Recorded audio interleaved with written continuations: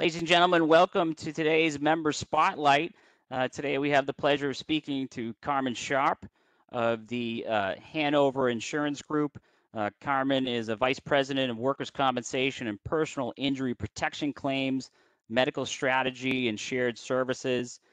In her position, Carmen leads workers' compensation and personal injury protection claims and case management, managed care, and cost containment strategy for all casualty lines.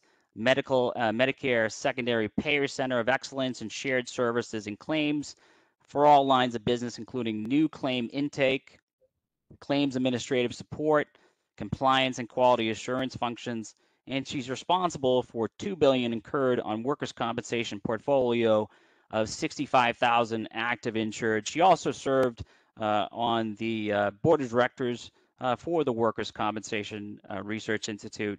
So it's with great pleasure I welcome Carmen Sharp. How are you, Carmen? I'm doing well. Thank you, Andrew. So Carmen, as you know, in Member Spotlights, we ask 4 questions of our valued members. And so if it's okay with you, we'll jump right into it. And just like to find out, how did you first learn about WCRI? Sure. So that was about 15 years ago, I'd say. I was in a product development role.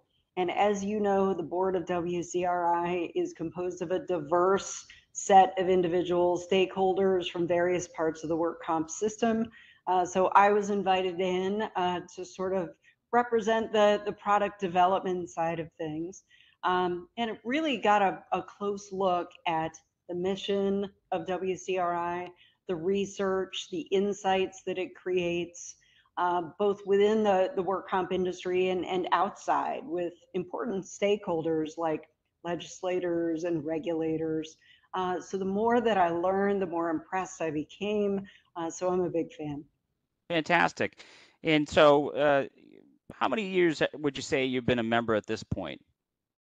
Oh boy, at least 15 years and Wow. probably more than that through various companies I've worked for. Fantastic. So over those many years, I guess, you've obviously become engaged with a lot of the different research. I mean, what is the value you derive from being a member of WCRI? Sure, there's lots of different kinds of value, but I'd say the one that I really rely on WCRI for is keeping me up to date on what's going on in the work comp industry. So it's a very dynamic environment, as you know, there's a lot going Definitely. on, and emerging trends tend to creep up on you, right? They're not always Right. easy to see in your own data. I really rely on WCRI to look at the data, identify the trends, and bring those forward. I have to say the WCRI annual conference is a must attend for me every single year because it really shapes what my priorities for the following year will be. Well, that's so great to know, Carmen.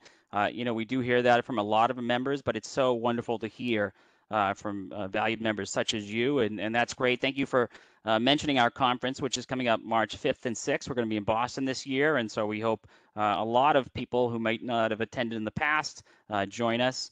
And so my third question, what is your favorite WCRI study or research area? There's a ton of research, as you know, Andrew. I don't think I could pick one favorite. I would say that my favorite is always the latest study. Yeah, Because the latest study, the topical studies in particular, are the ones that really speak to what's going on in the industry. So the ones that have come up lately around medical inflation right. or around comparing group health reimbursement rates with work comp, those create tremendous insights for me. There's a lot of power in those insights. And so I really look forward to those.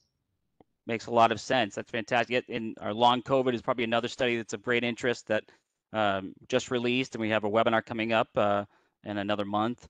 So last question for you. Can you describe a moment when WCRI's research was really helpful? Yes, there's a moment that really sticks with me, and it happened 10 years ago, I believe it was.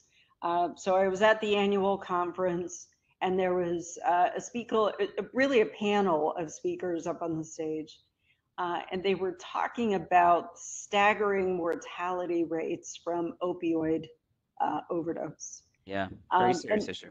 this was a sobering moment. If you remember 10 years ago, it's hard to remember kind of what our awareness as a people was back then. Right. Um, but the country wasn't really fully awakened to what was going on with opioids at that point. But the data really demonstrated what was going on. And in work comp, we have so many traumatically injured patients, so many patients at that time on opioids. It was really a call to action to the industry, well ahead of state programs, monitoring programs, legislation around opioids.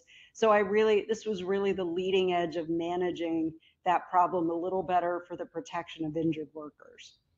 Well said. I couldn't agree more. I mean, that research got a lot of attention from stakeholders.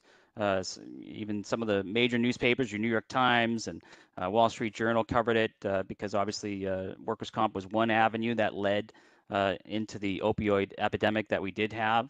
Yeah, that's well said. Very, as you said, very sobering. So Carmen, that was my last question. I mean, anything to say to prospective members, because this is one of the ways that we tell people about the value of a membership. Anything to say to prospective members? Yeah, I would say if you're on the fence about membership, take the plunge. I would encourage you all day long. You will not regret it. The membership fees are really very short money, if you will, for the insights and the value and the access that you gain.